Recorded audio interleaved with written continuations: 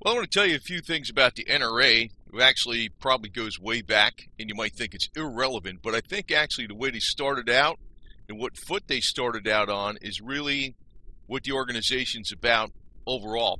You know, I'm a lifetime member of the GOA. I belong to the NRA, but I'm like, I don't think I'm going to bother with them anymore. Many things they have done in the past and right now I don't like. But, hey, let's do a little history here. It was actually, the NRA was actually formed in New York State. It was the poor shooting skills of Northern Union soldiers, were mainly people who were coming right off the boat, like Germans and Irish, didn't speak English. Hey, here's a uniform, here's a rifle. In exchange for your citizenship, go down south and kill Native Americans, right? They've been living down there for generations. That's pretty much what the deal was. And they had bad marksmanship skills. So it was a couple of Yankees, the former Yankee Union officers, Colonel William Church and General George Wingate, that started the NRA in New York. So this was per Colonel William Church. He says an association should be organized in this city, New York City, to promote and encourage rifle shooting on a scientific basis. The National Guard is today too slow in getting out about this reform. So in other words, the NRA and its exception was very statist. So what the heck was the American Revolution about? It was actually, for the people, not, worship the state. But, I'm from New Jersey, New York, even though I have loads of South Carolinian heritage going back to the Confederacy and the American Revolution in South Carolina. I just want to state that this embryo, this seed where the NRA started from, was completely wrong. And somebody will say, oh, it changed now. Well, I don't think it changed that much, and I'll bring up some points. Private enterprise must take up the matter and push it into life. The subject has already been presented to several enterprising officers and ex-officers of the National Guard, all unionists, and they have found enthusiasm in the matter. So, in other words, they were promoting rifle skills for the National Guard, which is under the thumb of the governor. So it's like the absolute anti-focus of what the right to bear arms is about, as enshrined in the Bill of Rights, who were the anti-federalists. And the anti-federalists are right, big time. They were correct. You think about it. If we didn't have a Bill of Rights, even though it's ignored, the First Amendment, the First Amendment is with freedom of speech, which even on YouTube, hopefully I'm okay with this stuff, but maybe they might not like it, but I don't know. I think I'm okay. But freedom of speech, First Amendment, that's ignored, right? Then Second Amendment is the right to bear arms. Now, just want to get on some little more history. The NRA wasn't always staunchly opposed to gun restrictions. Now, I kind of disagree with that. They're not that staunchly opposed to gun restrictions. The Gun Owners of America is, and those guys I support. And I'm not somebody that really worships guns and all this kind of garbage. It's like, it's invented, better off having it in the hands of the people. I trust the people, the average person, more than I trust politicians and people that get too much power. That's really what it is, okay? NRA of past generations worked with the federal government to limit trafficking in guns. The NRA worked with Congress and the White House for the National Firearms Act of 1934 and the Gun Control Act of 1938. Now, I just want to emphasize something here. Back in the movies, when you see all those guns being shot in the movies with the gangsters like Pretty Boy Floyd and, Machine Gun Kelly, right? Actually, in the 30s, crime was extremely low. When you're looking back at the 30s, everybody looks at these Hollywood movies, the gangsters. And actually most of the gangsters were cheered on by the public because they were against the banking establishment. To tell you the truth, that's why a lot of them got away with so much stuff. They were actually considered by many people in the public as Robin Hoods, sort of like modern day Robin Hoods. But the deal is, the gangsters didn't prey on the public. And the gangsters were fed by things like money from alcohol, which the public wanted. And you know how that was started with Prohibition. Just to tell you again, Prohibition was started mainly by John D. Rockefeller to limit the competition coming from the farmers who were selling alcohol to fuel the Model T Fords. which was the preferred fuel because it was much cleaner and the engines lasted much longer. He wanted everybody buying Standard Oil gasoline from his company, and he wanted the competition gone. So actually even Prohibition was a big money scam too. I could go on with a lot of different things. You know, gasoline tax started in 1932 because the Depression was going on. The government didn't have enough money, so what did they do? They taxed gasoline. It's an oblique thing with, you know, I'm really, the subject of this is about the origins of the NRA, but I want to throw that fact in there because there's so many interwoven things that happen. It's like, the point being, even when I bring up the fact that, you know, the gasoline tax was started in 1932, and 26 states brought upon sales taxes in their states because they're running out of money in their state coffers. So what do? Tax the public when the economy's bad because the government can't go under. And that brings you back obliquely to the issue of gun control. A, who wants to survive first? The government. Whether it's the money or resources or anything. That's why it's dangerous having exclusive control of guns in the hands of the government. People got to have the main power. That's why, that's the whole emphasis. The NRA again worked with Congress and the White House on the Gun Control Act of 1968, which in fact is based upon the Nazi weapons law of March 1934, believe it or not. The instant background check, right? The system that resulted from the Brady gun law, that was supported by the NRA from its inception. So I'm going to get into some other things here. You know, like in New Jersey, you got Phil Murphy. And I'm going to tell you the truth. In Florida, you got Rick Scott. Even though he's a Republican, he's got this really great gun record. He is somebody you can't trust, even him. I'll get back to that too. None of these politicians you can trust. But the origins of the NRA was because the Yankees weren't good enough at killing the Native Americans that were, in other words, Native Americans, you know, people have been living down there for umpteen generations, the farmers, the American farmers down south, they weren't good enough at doing that.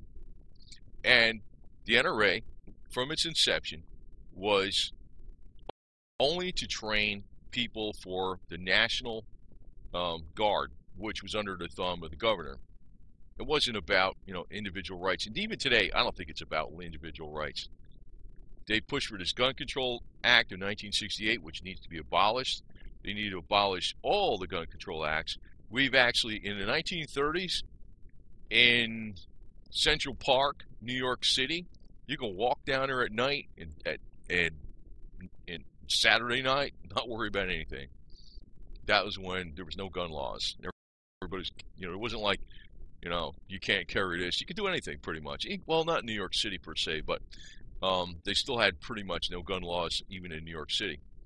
Phil Murphy, he's in New Jersey, the new elected governor. He's pretty damn bad. He's going to get in for more gun control and stuff. But it's actually, gun control is an elitist agenda. It always has been, right?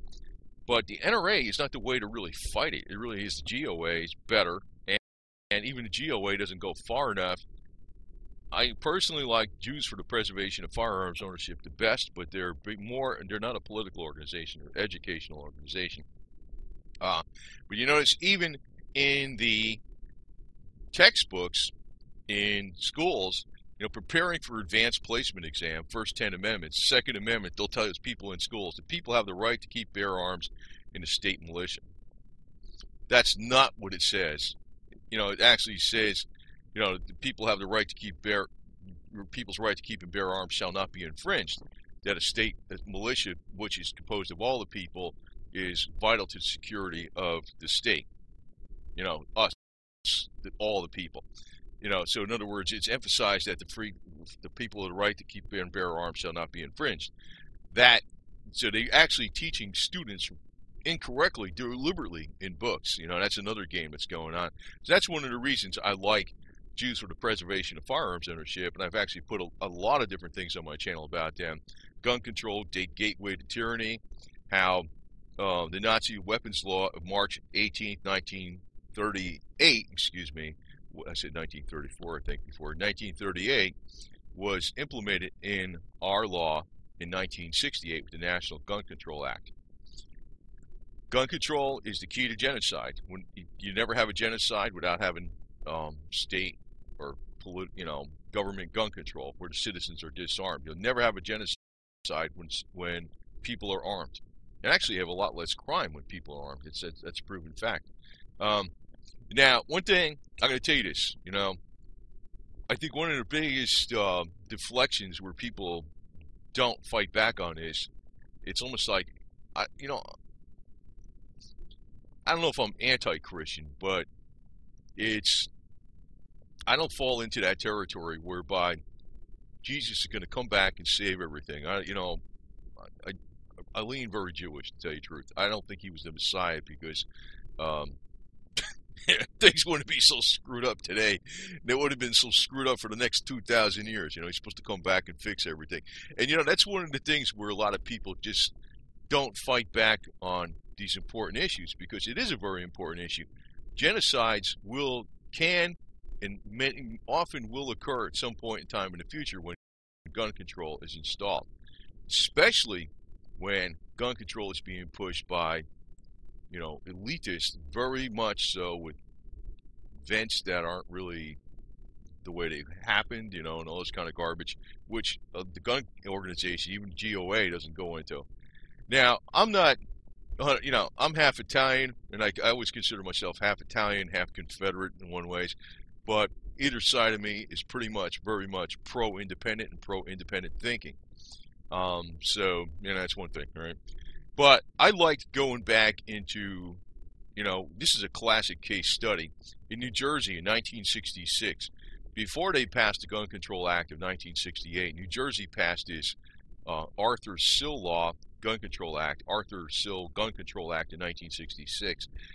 And a lot of it was, the whole argument, you could see how they just shot themselves in the foot, literally, practically, the gun advocates, the ones for individual rights to bear arms, because when they made their argument, they only did it for the sporting purposes thing, and that's like wrong. That's wrong-headed thinking.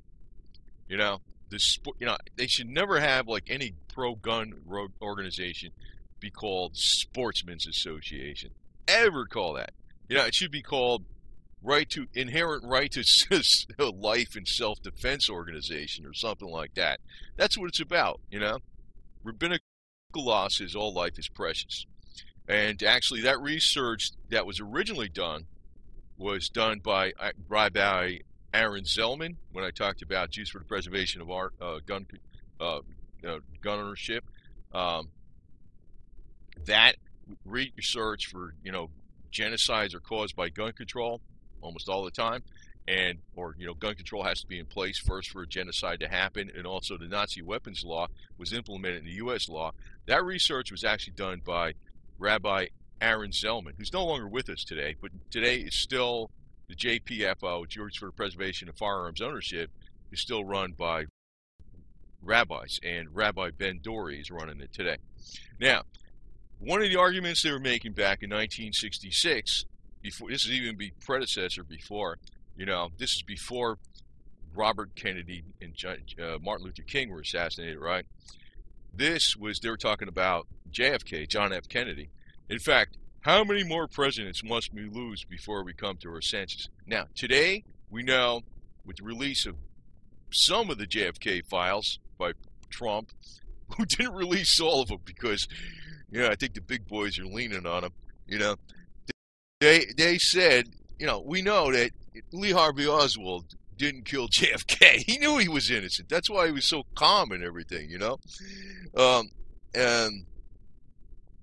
he was working with some people as some kind of agent or something against Russia, and he was playing like he was a commie so he could get in with Fidel, and they had a plan. I heard there's a plan to assassinate Fidel with giving him cancer-causing agents, which would be delivered by Lee Harvey Oswald. That was one of the, I don't know if that's all true, but Lee Harvey Oswald was actually not the assassin of JFK. That's pretty much,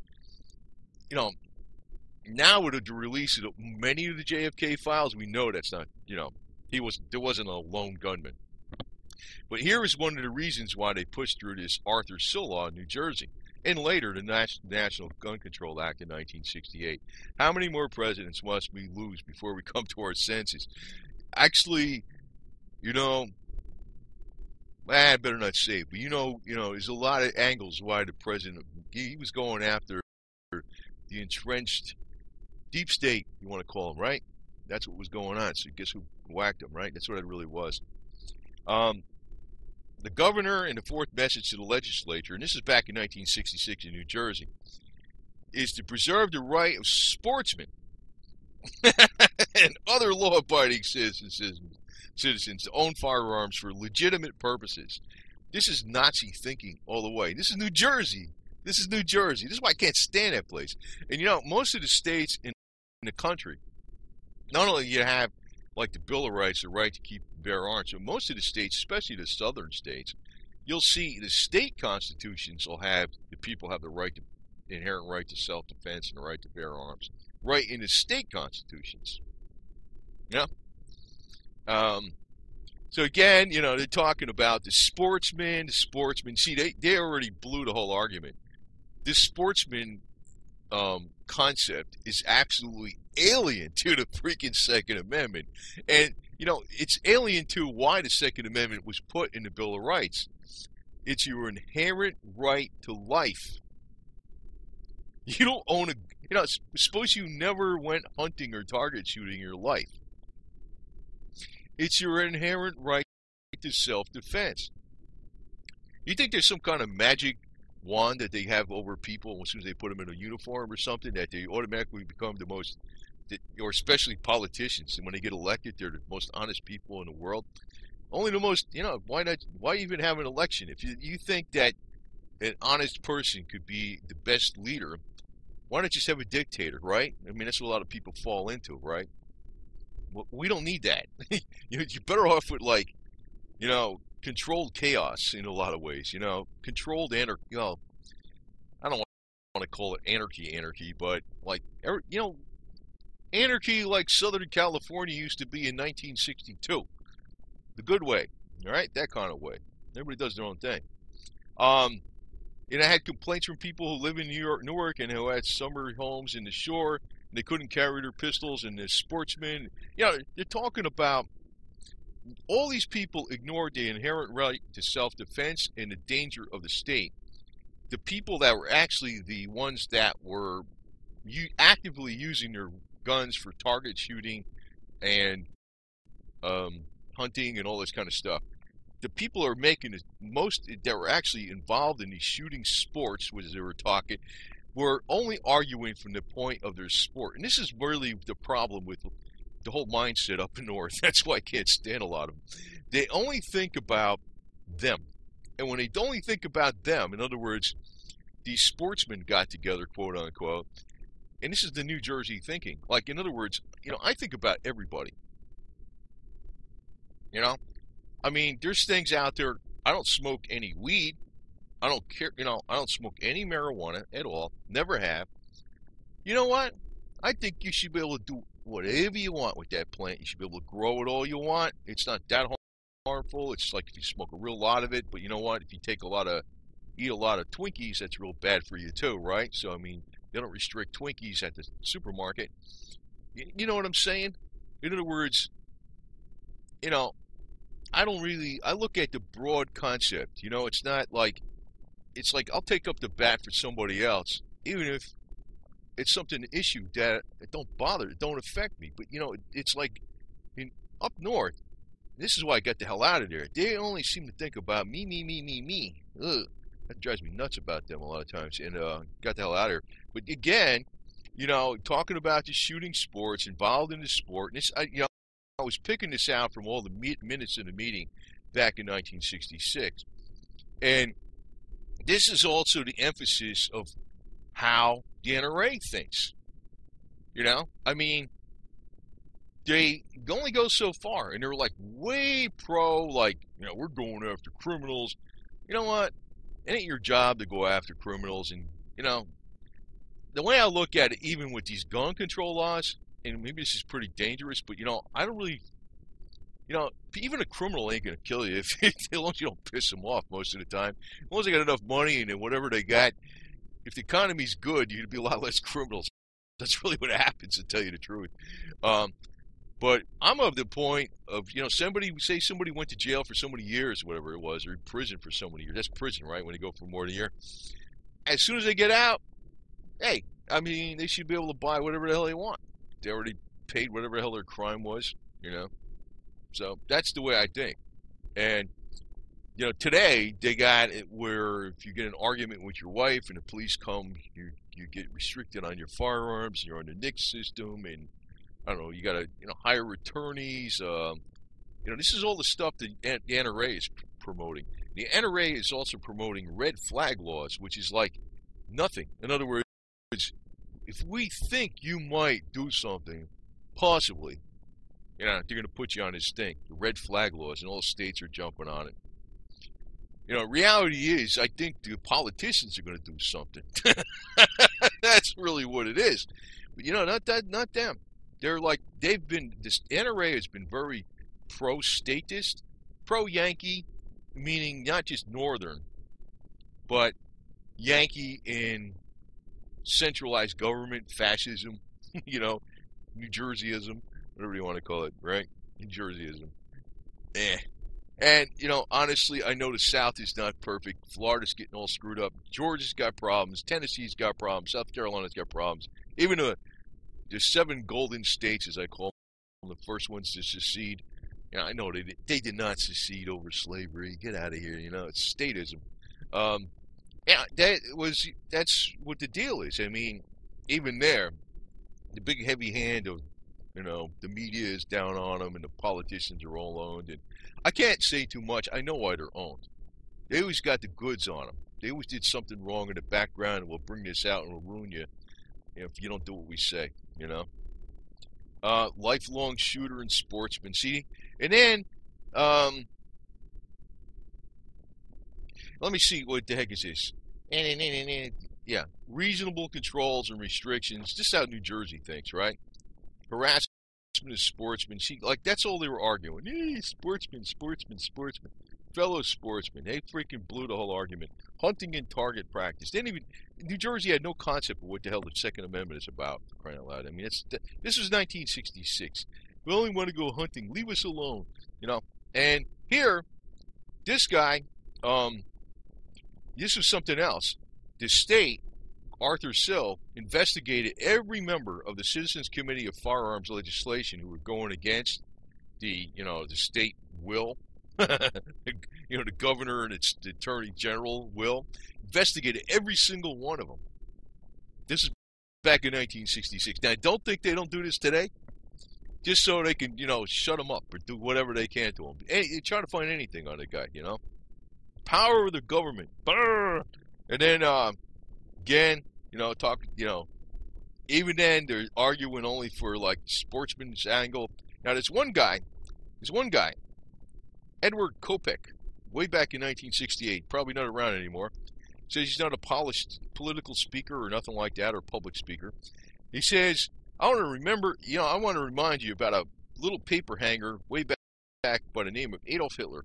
In 1937, the Nazi army marched into Austria, and they took, literally, without firing a shot, all the guns. And again, in 1938, they marched into Sudetenland, which is part of the Czechoslovakia at the time, and they took almost every gun without firing a shot, simply because they knew just about every gun was. So this guy was not even, a sportsman, right? He didn't shoot or nothing. He's the only guy that made the right argument. It's amazing, So, again, back in the 17th century, they said, hear ye, hear ye. Back when the revolution was going on, all colonists were registered arms down with the town hall. We had done that, no country would have been born. See that? How come they aren't thinking like that, And what happened, people are apathetic. People in Europe are apathetic today. Well, they got some problems, right? So it's too many laws. The NRA is just freaking making more dumb laws. That's all they do. I don't like them. I don't like them, but they're very Yankee in origin. They were only put into. They started as a way to just kill Southerners who are trying to, do the same thing that the American revolutionaries were doing. Get the hell away from the centralized power, the over-taxation burden. And that's really what they're about. Now, even if you take a guy like Rick Scott down here in Florida, who's supposedly pro-Second Amendment, he's not really. And I think that's just a game he plays, so he's got some playing cards against the opposition. This guy's a crook. I want to mention this. In 1997, he was in the HCA, which is Hospital Corporation of America. He was the CEO. They got fined over $1 billion, right? And I'm not even voting anymore because I don't even know how. Republican, Democrat, don't even matter. I used to always vote Republican. I don't even bother no more. That's how bad it is. It's like I just hope. I don't know what happens, but 1997. Rick Scott was paid almost $10 million in a settlement from HCA for retiring, and he left with $350 million worth of stocks, right? Then, I can tell you a lot of other deals. This guy's a crook like the Bush family and freaking Clintons and stuff. They're all freaking crooks, Democrats and Republicans. And between 98 and 2001, Scott purchased 50% of CyberGuard Corporation for $10 million. Then he sold it for $300 million. At $290 million profit, right? And he was in partnership with somebody else, so that's another $145 million. So the guy already got, he already got 360 plus 445. So he's got $500 million right there. Not even talking about his other deals, right? Supposedly his net worth was $219 million in 2010, but a year after the election, because when he got elected in 2011, he's only worth $84 million. One of the beefs they said about him, he didn't disclose everything. He had stuff in blind trust, and he released it later. It's very complicated. I don't want to get into all the deals, but I'm telling you, all these guys are out for number one. And when they tell these politicians, when they write down something on a piece of paper they're pro-gun, you don't know what they're about, including somebody like Rick Scott, who's got a good record. He looks 1,000 times better than Phil Murphy, but don't trust any of them. Don't trust any of them.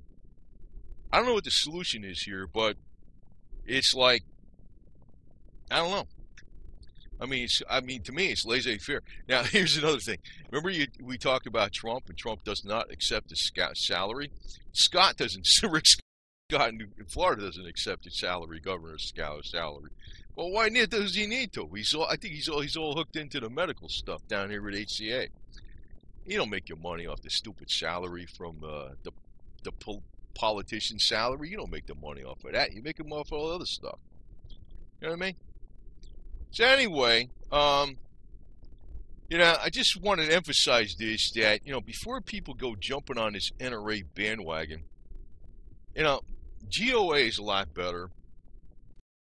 I wish they'd go further and expose the, contrived events that are going on.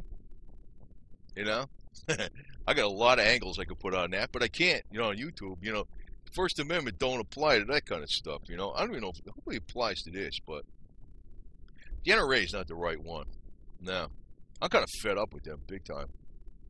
GOA, at least, is actually, they broke off from the NRA originally because of this problem with the NRA. They're not really pro-individual rights, They're pro, you know what I mean. But, the NRA, right from its inception, has always been statist. And that's really, they kind of have that in them still. And Wayne LaPierre, he's just some multi-millionaire. They kind of turn me off in a lot of, even the way they present stuff. They really do. I personally, like I said, I like the ones that present the stuff the best is the Jews for the Preservation of Firearms Ownership. Right now, run by Rabbi Ben Dori. But that's the concept you got to keep in mind, because it goes beyond this Second Amendment stuff. Genocides can and often will occur when governments have gun control. When governments are playing games behind the scenes to make events happen and or make them look a certain way and leaving out stuff, you know there's real evil afoot, right? So, and they control the media. The government controls Google. Call them Google government. And like I said, I don't trust these so-called conservatives either. Rick Scott's supposed to be conservative. Yeah, right. Get out of here, you bum. Yeah, bullshit. Hey, excuse me. But that's really what it is. And, it's just a stupid label. But I did a lot of research on this, and I really can't go off too long on this, but pretty much everything's a scam, you know? Even, I lean more Jewish, okay, in nature. This Jesus stuff, I think Jesus was a great Jewish prophet. I don't think he intended to start a religion. He was one of hundreds of Jews that were crucified by the state of Rome because they didn't want trouble. And, I think he was a very good guy and a great prophet. I don't disrespect him or nothing. I kind of, but you can't take this Jesus teddy bear and run with it and say everything's fine because he's going to come again, everything's going to be fine, nothing you can do about it. No. I'm more like a fighter, like one of the ones up there on top of the hill in Masada, And I'm not switching I'm Roman Catholic still, but, I know the Pope's a crook. I know that he can give all the money in the world to the poor and he just wants more money for him. But, in reality, well, I know why I'm not becoming Jewish, because that'd be just, it's like if I'm not Jewish, it's like I could say more, So I'm staying Roman Catholic. Anyway, but, I know where my heart is. And actually, the reality of the situation is if you get into the Christians call it the Old Testament, the Bible, whatever. Let's look at it, what it says. I mean, look at what happened even back then, You have an inherent right to self-defense. You have an inherent right to life. This is why you're allowed to have weapons. Why the hell is it, do you think the politicians are so honest and the government's so honest? Yeah, get out of here. If you're that stupid, I mean, you must have an intelligence level of below 80 on your IQ, right?